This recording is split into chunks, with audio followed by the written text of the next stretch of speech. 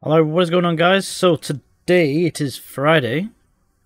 Zer is over in the tower over here. See if he's got any Black Friday deals for us. So he doesn't. Everything's still probably the same price. He's got Warcliffe Coil, Cecil Nighthawk, 62 roll, One-Eyed Mask, 63 roll, Apotheosis Veil, 63 roll. Got the Eye Kalos Hand Cannon, Subsistence and Disruption Break. Got the Juan 7 Rifle, Disruption Break Rampage. Royal Chase, Full Auto and Threat Detector. Got the Widow's Bite, Firmly Planted and Quick Draw. Got Far Future with Slide Shot and Thresh. Got Honor's Edge, Relentless Strikes, Bounce Guard Surrounded. And we got the Xenoclast with Trench Barrel and Field Prep.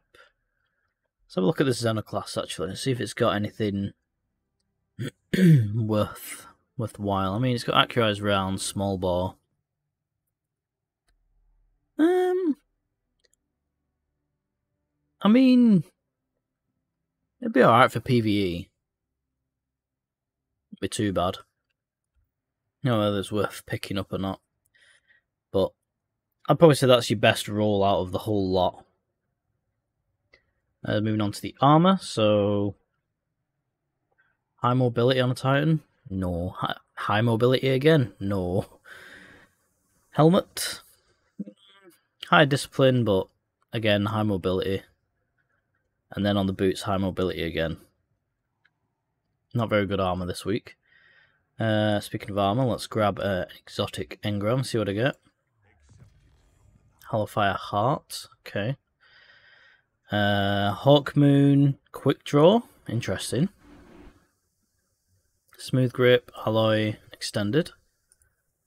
And then we have Deadman's Tail with Moving Target. Short Action, Stock, Light Mag, and Hammer Forged. Okay, interesting. Let's have a look at that Hollowfire Heart actually.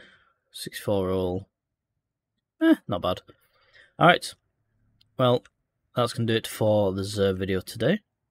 I hope you guys have enjoyed. If you did, make sure you drop a like, subscribe, all that good stuff.